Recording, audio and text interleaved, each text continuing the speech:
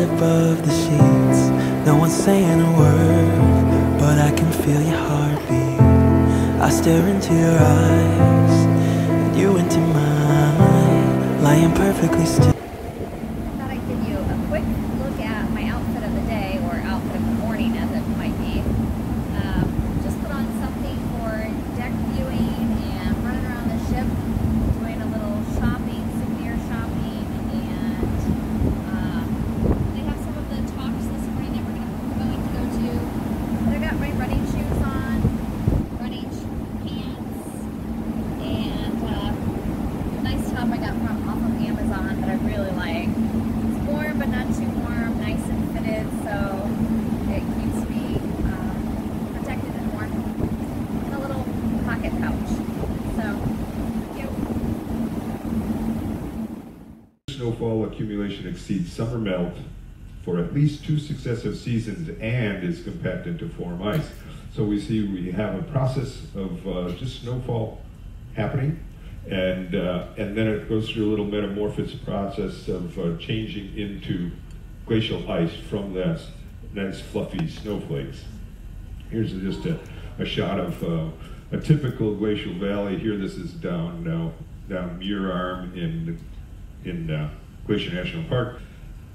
So stepping back to understand where glaciers fit in the whole process of water on our planet, we look at something you probably learned about way back in elementary school. This is the hydrologic cycle.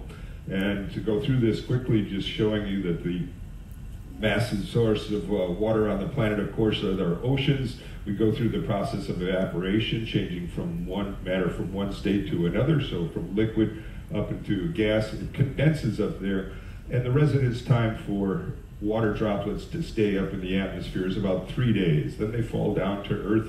They come down in the form of precipitation, and that happens either in rain or snow, depending on altitude and latitude. Once they hit the ground, they may run off, surface runoff that just comes right back to the ocean, or they may percolate down into the ground. Just off the coast of British Columbia, they say.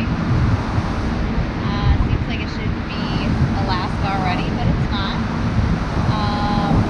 We've already seen dolphins this morning, which was super exciting and fun. And Robert's looking for more, looking for whales. And the weather's quite nice. Probably close to 60 or right around 60. And it's just beautiful. We had a beautiful night's rest. Huge dinner, huge breakfast, of course. Let's just say, pro tip, be prepared for disappointment in your waiter when you say you don't want dessert. Just got too full. Too much bread. So there I was. No dessert, disappointing my waiter. But what are you gonna do?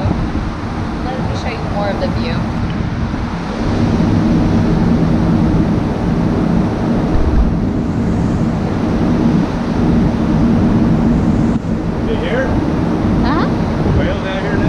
No, I haven't seen any whales. So far, haven't seen any whales. Yep. Saw about 5 or 6 earlier, right? Well, back by the Dolphins. Just, What kind? I think we had some sperm whales and then maybe 1 killer whale. Oh, nice.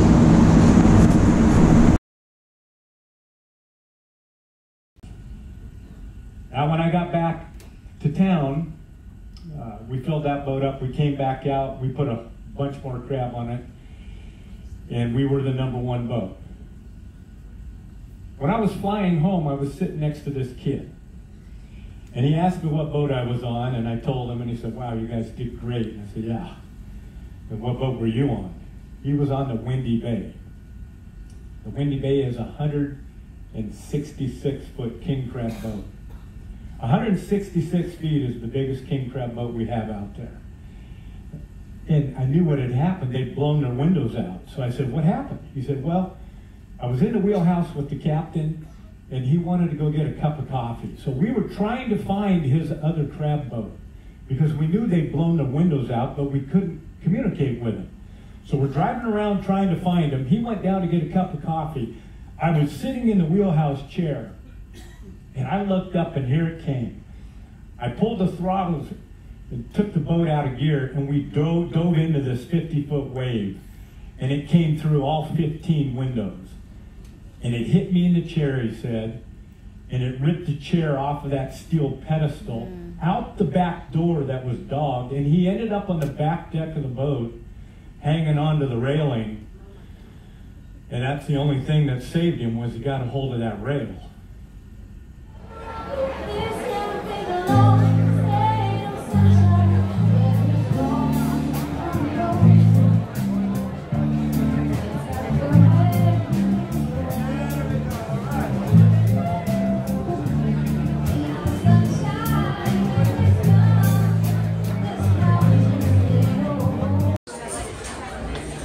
Well, we got our appetizers. We're in the Portofino dining room again this evening. And they brought me the duck pate. It's kind of a special thing on the menu because I'm gluten tolerant. So they made a special appetizer for me. Robert got the crab and Monterey Jack quiche. Looks tasty and delicious. And we ordered a special Dashwood Sauvignon Blanc from Marlborough, 2017 varietal. It's very grapefruity, very good.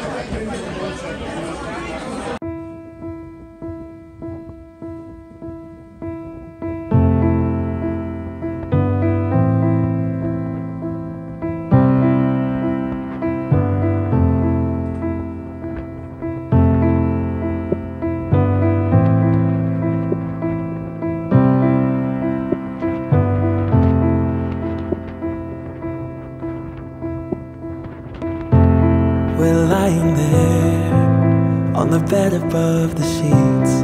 No one's saying a word, but I can feel your heartbeat.